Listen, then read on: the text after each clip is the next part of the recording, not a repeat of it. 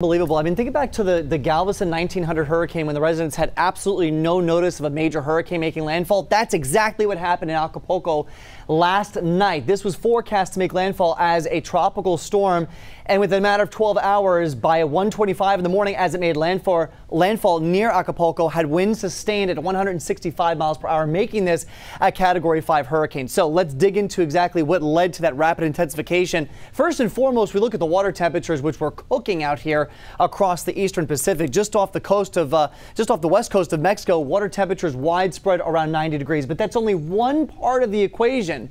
We got water temperatures all over the world right now at 90 degrees, and we're not seeing storms like this develop. So what happened? We have to look up into the atmosphere, and with an El Nino setup like we're getting into right now, one key hallmark of that setup is a very active southern branch of the jet stream, and that's what we have right now over the eastern Pacific. And what happened was, as Otis neared the west coast of Mexico, it started to interact with the base of that jet stream. As that happened, the jet stream was pulling air away from the top of the storm. So basically you have all of this air coming out of the top of Otis and getting pulled by the jet stream. Well, what happens in response to that is that air has to get pulled in at the surface, and as that happens, the storm rapidly gains intensity, especially with those 90-degree water temperatures. So this was the strongest hurricane to ever make a landfall in Mexico. It was the only Category 5 hurricane that has ever landed coming off the eastern Pacific. And again, it went from a tropical storm to a hurricane in just a matter of 12 hours. Now, believe it or not, all the moisture associated with Otis is still present in the atmosphere,